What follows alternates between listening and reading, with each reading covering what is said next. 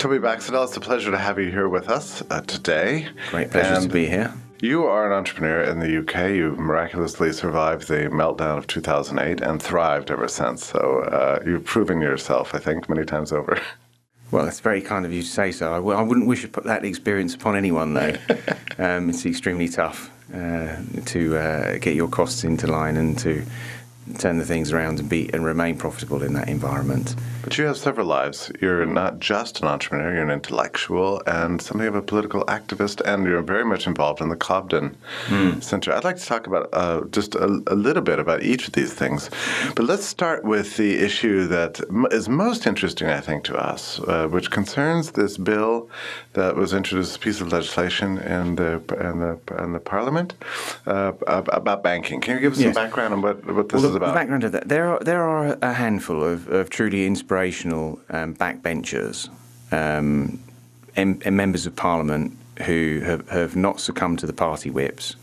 The nearest example you have over here is obviously Ron Paul, and he has a great following. Well, these guys, Douglas Carswell, for example, and Steve Baker, are men of principle, and they're there to represent their constituents, and they're there to represent kind of free market ideas as well. That's their mission. So Douglas Carswell got in touch with me when he got a slot for a 10-minute rule bill, which is a rare privilege that independent parliamentarians can introduce legislation. 65 acts have come into fruition onto the statute book since the Second World War as 10-minute rule bills, but it does require the cooperation of the ruling parliamentary party who control the legislation. So when he got the space, the first thing he wanted to do was to address this issue of banking, and to put it very simply, without being too radical, in the first instance, I said, well, the first thing I would suggest we do, and what he wanted to do, was to give honest labelling for bank accounts, because there's a huge, tremendous confusion in the UK, and I'm sure it's here, as to what you're actually doing when you're depositing. With most people thinking they're depositing for safekeeping, right. And most people are actually quite horrified when they find out what their bank is doing with their money. And in fact, actually, it's not actually their money, because when they deposit, as we know, it's a lending arrangement with a bank. And so the bill was constructed. And Stefan Kinsella played his role in helping draft the legalese of the bill, and Douglas presented it to his parliamentary colleagues with a very simple reform that, going forward into the future, so it wasn't retrospective, it's prescriptive, going forward into the future, to require all banks to offer either a safe custodial account, clearly labelled, everyone knowing what they're getting involved in, and just traditional lending and intermediary services. So you're not asking anything of banks that's not asked of anybody else in the free market. If I sell this computer and the hard drive doesn't work or the screen doesn't work, I would disclose this. And if I fail to do so, then they would return it back and say, well, you didn't. Or if you sell a house and the foundation is cracked, you need to explain that. Yeah. So you're asking, the bill just simply asks banks to disclose what kind of reserves are available, or what's happening to the money that is being deposited into the account. That's right, and to give the customer a very explicit choice. Your choice is depositing for safekeeping. Mm-hmm.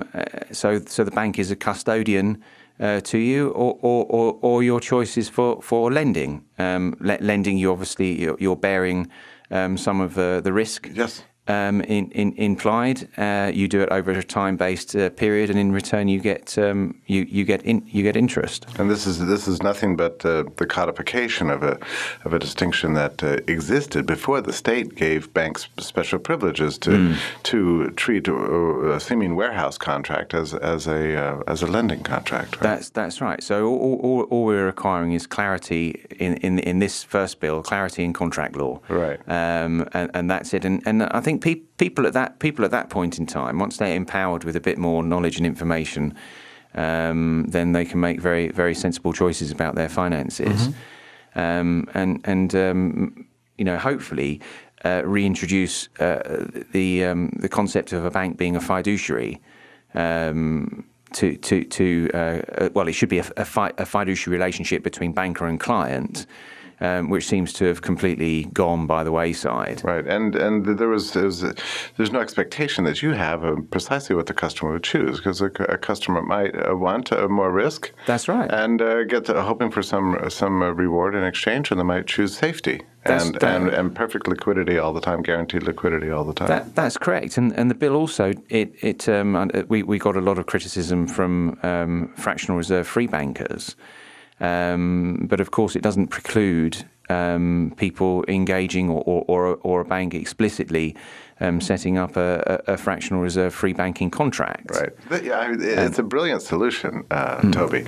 Was this your idea? Was it just something that came together after a result of consultations with many different people? I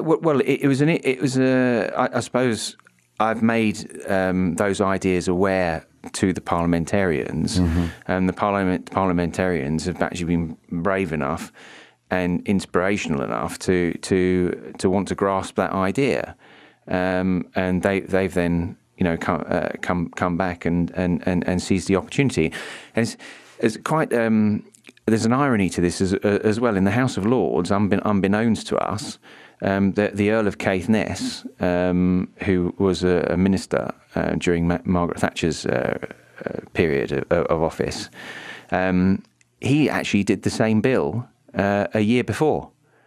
So we now have a little contingent of Lords and a little contingent of in the House of Commons who are interested, genuinely interested in banking reform.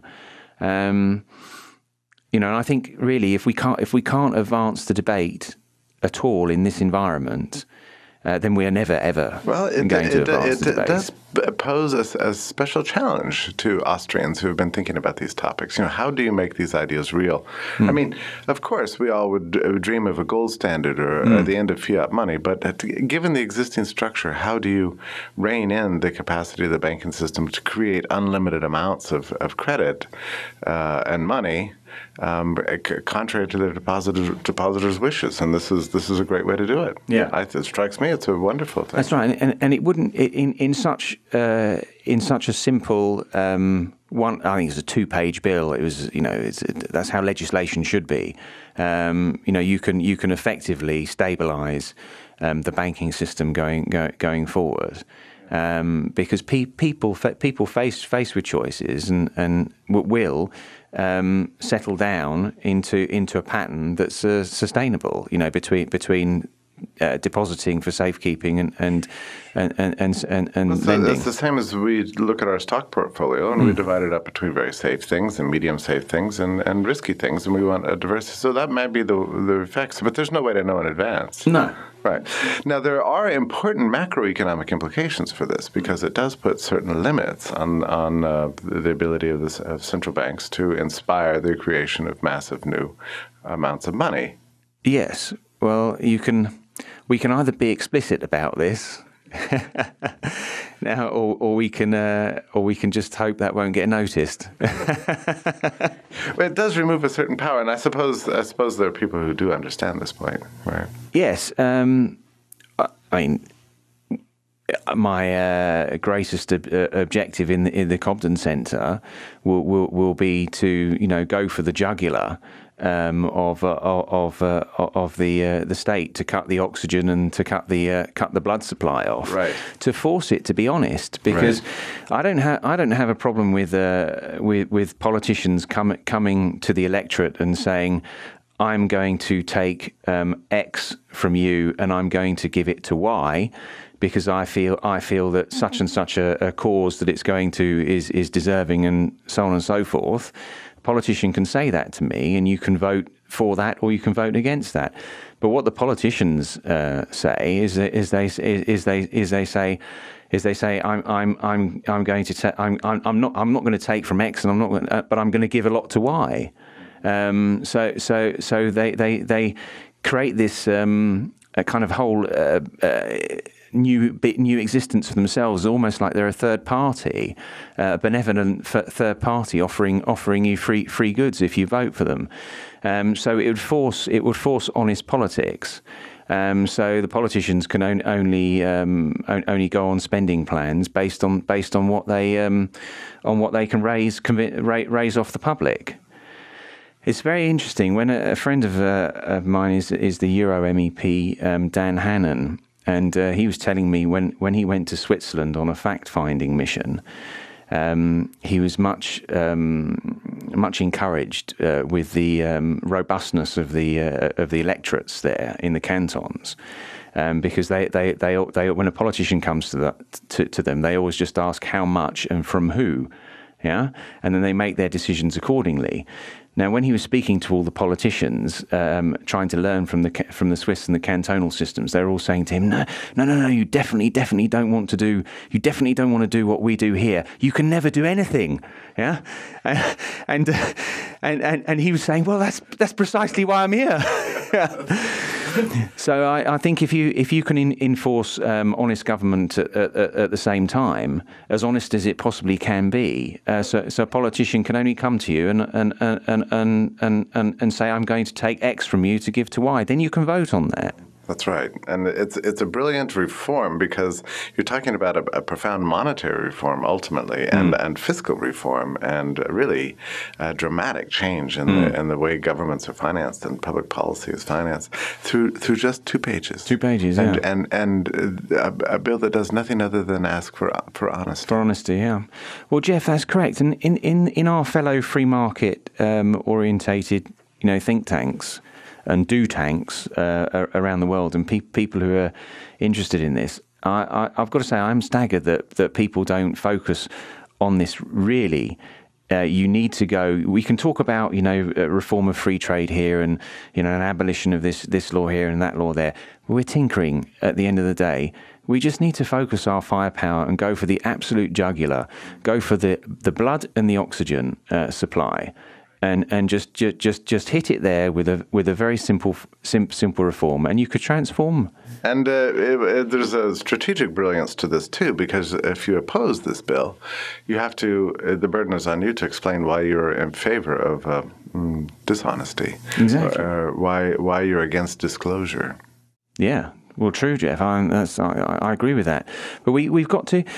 In a 10-minute rule bill, if you don't get the support of the governing party, they'll effectively make sure you won't have the time to debate it. But these politicians are very determined individuals. They're of the tradition of the Manchester School liberals, who abolished the Corn Laws and other terribly privilege-inducing acts at the expense of the general population. These guys are determined, and every year, come hell or high water, we'll reproduce the bill, and slowly but surely, 1 or 2 more politicians come on side, and especially as crisis still continues, and we will persevere. Yeah.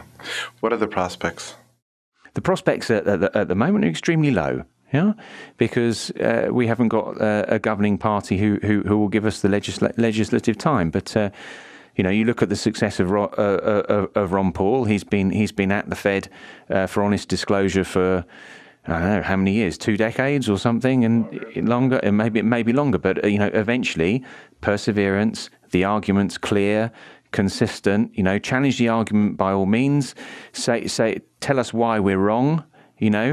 Or don't, and slowly, people will get behind you. To some extent, I would say that this argument seems to be inspired, well, of course, by Rothbard's Mystery of Banking, but more directly and more immediately by Huerta Soto's book, right? Money, Bank, and Credit Cycles. Yeah. Well, you published the book here. I mean, the mission of the Mises Institute is just sensational and tremendous, and well done for you translating that from Spanish. that's been a great influence on me. And now, and I noticed from our website, I think nearly 4,000 people have downloaded the book in full. Think of all the money you're losing. Teasing about that. Yeah, which we're absolutely delighted about. But he sets out the case for honest banking very, very, very clearly. And he relates the microeconomics to the macroeconomics in such a beautiful way. The institution of banking to its effects on business cycles more broadly. That's right. And he's a true inspiration. He's one of the greats, and his books will be enduring. That book will be an enduring book for many years and many generations. I thoroughly recommend it. Yes, but Rothbard's book is always the great entry level eye opener. He took no prisoners and spared no punches. You're speaking of what has government done to our money. Yeah, just absolutely. 1963, of all things. A great eye opener, and I'd recommend that to anyone to read who's got a passing interest in banking. But actually, it's one of the most critical books in all of pro-liberty books, because if you get that money reform right, you really do put the handcuffs on the politicians, and enforce honest government. You unplug the money machine. Now, over the last year, or maybe it's been the last 18 months, we've seen amazing growth in the work of the Cobden Centre. Tell me a little bit about this. You were involved in its founding? Yes, that's right. Well, on the inspiration is the back page of Hayek's Denationalisation of Money, where he calls for a sound money movement to rival the Corn Law reform movements of the 1830s, 1840s. And that piqued my interest when I was, I think, 16 or 17 when I first read that. And I just thought, well, that's speaking to me. If no one's done that by the time I have time to do that, then I will aim to set that up. And there's been tremendous help and support. I did attempt to get it set up 3 or 4 years ago. We did, and we had Jan Lester involved, a great English libertarian thinker, but it didn't really get any traction. Steve Baker came to see me was put in touch via Lou Rockwell, and he then did the technology to get the site up and running. He's then become the MP for Wickham, so we've got a great Cobdenite in Parliament, and Dr. Tim Evans, who was president of the Libertarian Alliance. He was an old university chum from LSE, and he's run various the Centre for New Europe, and it's done various other things, and he is now our full-time CEO. So we're starting to get traction. And at the moment, I funded it principally along with another donor who donates at the same level to me, but following very much in the Mises Institute's tradition. I want to be a tiny donor going forward. I want to have no financial influence or and I want the thing to have no dependence upon me whatsoever. I want a multiplicity of little donors, so we can always have true independence. But things are going well. Andrew Duncan is writing. He's a wonderful writer. He's doing these great reviews. I mean, these reviews have helped me understand better the books that we are publishing. Do you know what I mean? He's a man of great insight. Yeah, he's a very uniquely talented individual. We hope he writes more. He has a tremendous output, and I think he's going to be our David Gordon. I hope as well. His enthusiasm is one of his passion, his knowledge is really something. I enjoy reading the website. Oh, good. And traffic is up, I suppose. Is it? Yes. We're getting traction, about 1,000 unique readers a day. Good. So it's starting. We've only been going for a year and a bit, and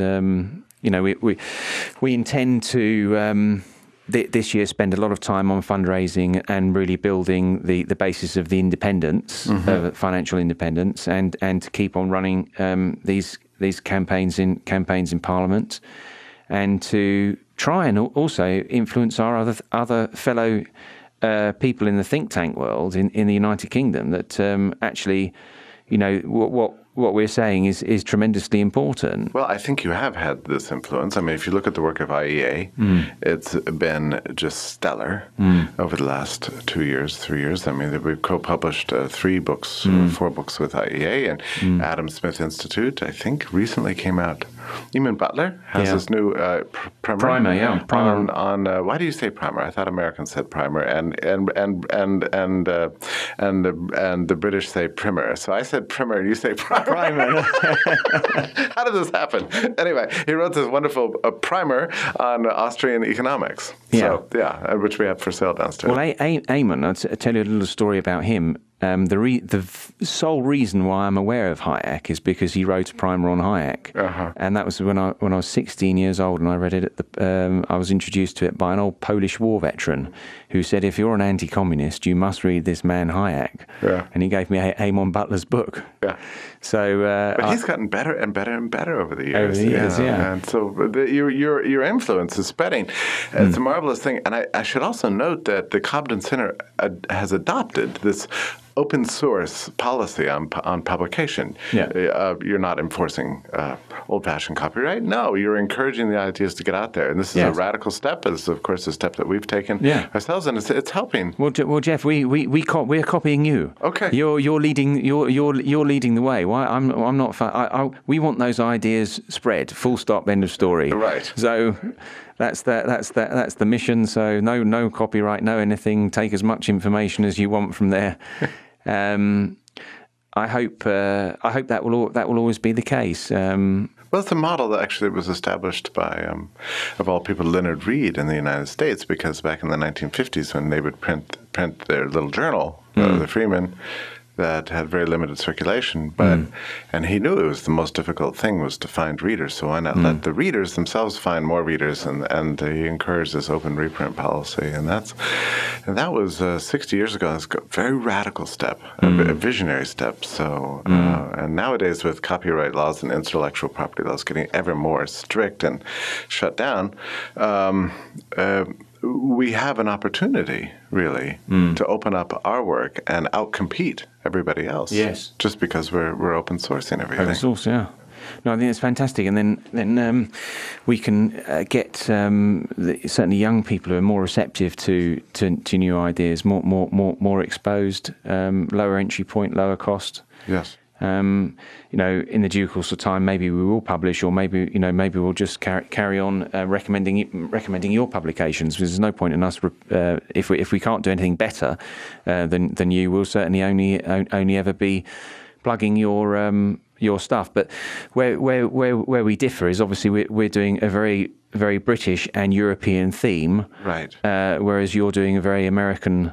But thing. ever more, I was telling somebody at this conference, sometime in the last 6 months, I've begun to look at a clock and see Shanghai time and Berlin time and, and West Coast time in the United States. So just because these are the people I work with now, it's a global world. Yeah. And more and more. Yeah.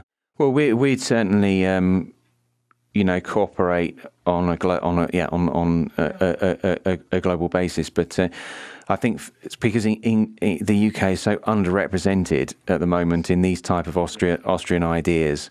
We'll try and give it a flavour for that particular marketplace. It should be as it should be, and also then link together with some of the European institutes, such as Alberto Mingane's Institute Bruno Leone, and the Juan de Mariana people, and Cecile Phillips Institute in France. So. We're trying to link Molinari. Yeah, we're trying to link everyone together. Well, we've got Misesians all over the world now, and at last, finally, in the UK. So. Yeah, that's right. We are Misesians, but we're also in that. We're very much in that Manchester liberal tradition as well, which is very particular and peculiar to the English political scene. But Mises loved Cobden, and of course, you've got in Cobden, you've got the whole thing. You've got the free trade, free enterprise, peace, civil liberties. You've got the whole agenda there. So it's a wonderful name, and it's a wonderful model to follow. Well, the peace thing, I feel a little bit guilty that we haven't concentrated so much on peace. And I was talking to Lou about seeing if we can network about some authors, anti-war authors up and down the country here, to see if they want to write on any UK things, because there is definitely a warmongering or agenda in our Parliament, which I think is very, very dangerous. Yes. I'm all for defending ourselves, but I don't necessarily think going on a war footing is in our best defensive interests. An uncritical embrace of the American empire is a problem, right? That's right, yeah. The only empire you favor is the Misesian empire, right? Yeah, that's right, the empire of free idea. Yeah, there we go. Yeah. Thank you so much, Toby Baxendale, for joining me here. That's a great pleasure, Jeff. Thank you. It's great to have you in Auburn, and we look forward to your next visit. Thank you.